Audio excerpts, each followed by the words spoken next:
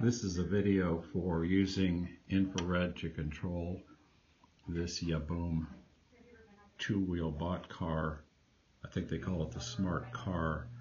We're using the version 2 microbit. It's got the notches on this edge connector. We've written this code so that when we turn on the bot car, we can press buttons on the remote control.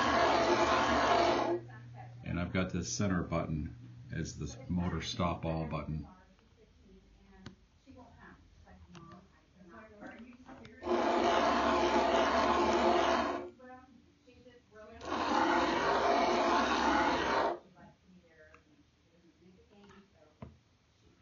Kind of shows you how this is working.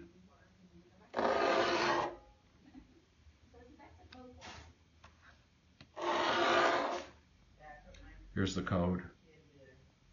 I'll put a link to this code in the description of the video. Hopefully we'll be able to continue to work with this. Thank you very much, Jason, for figuring out how to use the IR remote control with Yahboom and the two-wheel bot car.